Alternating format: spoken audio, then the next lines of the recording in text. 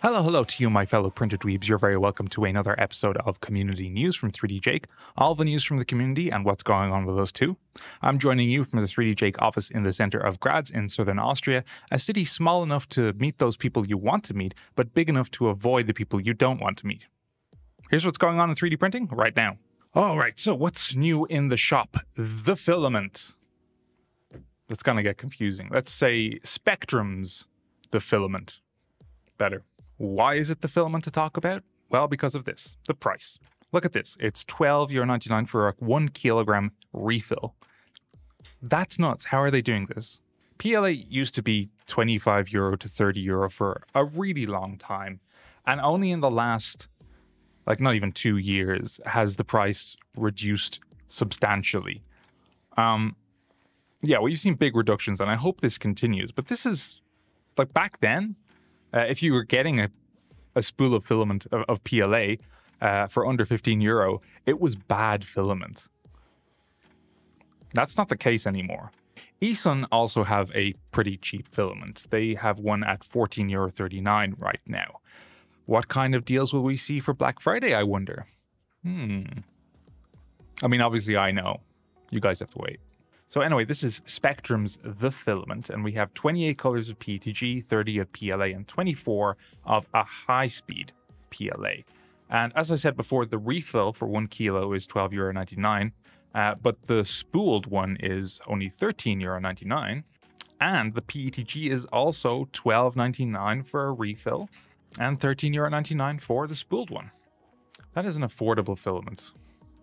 They're clearly using some sort of dark magic to do this. In other news, a new bust generator and a new version of the Printmon generator are available on Makerworld right now. I covered the Printmon generator in the last video, I think, and I was mildly entertained, but not super impressed by it.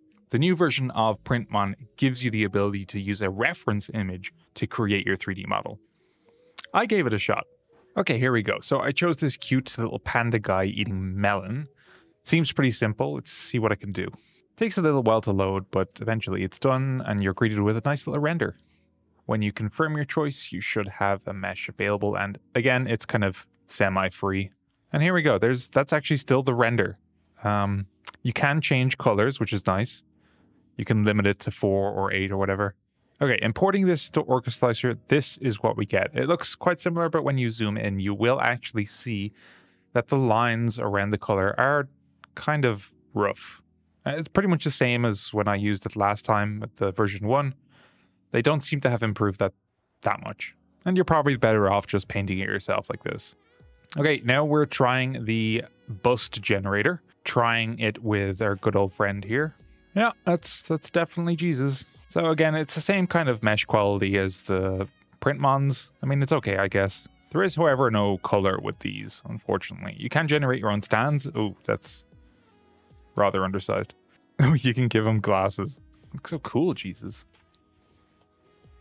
This is kind of ridiculous.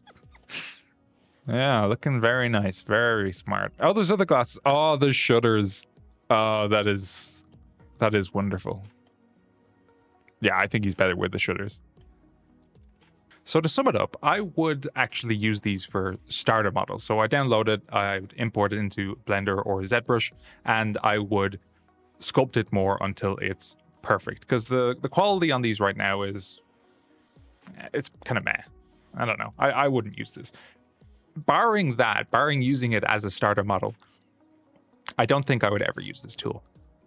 What I am worried about is people overusing this and overloading Makerworld and other model hosting sites so that you search for something and you see this beautiful render as the main image, and then you click on it and it's just the worst, the crappiest AI generated model you've ever seen.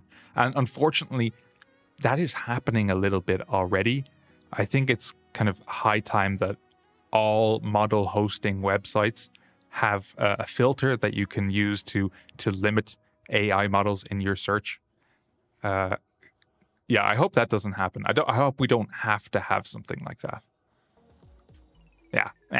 Next up are printer releases. So the Creality K2 Plus is coming to the shop very soon.